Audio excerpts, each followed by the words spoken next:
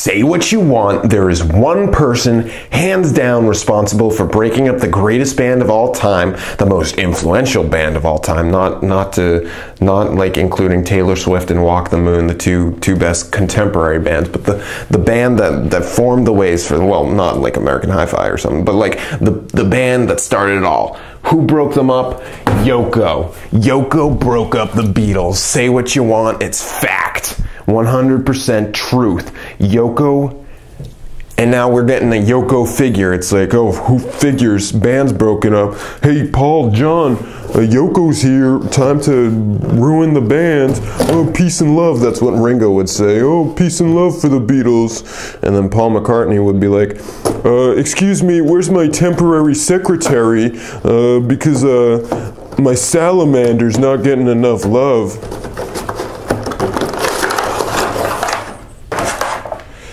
Okay, well, if you don't know the Beatles, then you just heard me talking basic nonsense.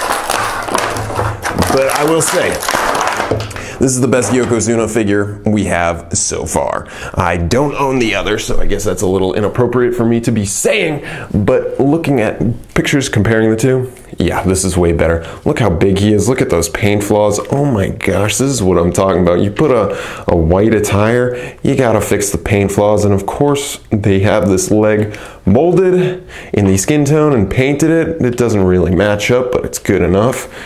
And he has the Diva movement and no ab crunch. Really lacking articulation, honestly.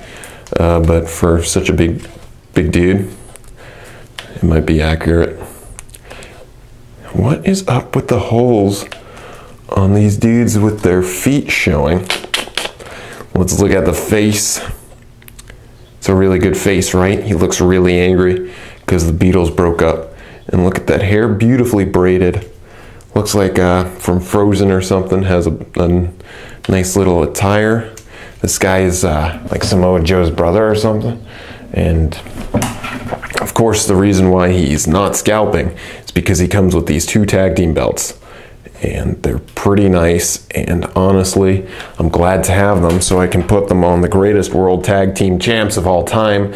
3-man band, 3MB, or the Bella Twins. It's up to you. Let me know in the comments who you think should be the WWE Contemporary World Heavyweight Champions, tag team champions, not like the Kingdom, or maybe the Young Bucks, Bullet Club, maybe even the Wolves. Let me know in the comments. So overall, I'd say this Yokozuna is a standout figure from the set. Might be even the most standout figure because it's such an improvement to a figure. And although it doesn't come with his robe, apparently that robe stained him, and guess he already has some stains.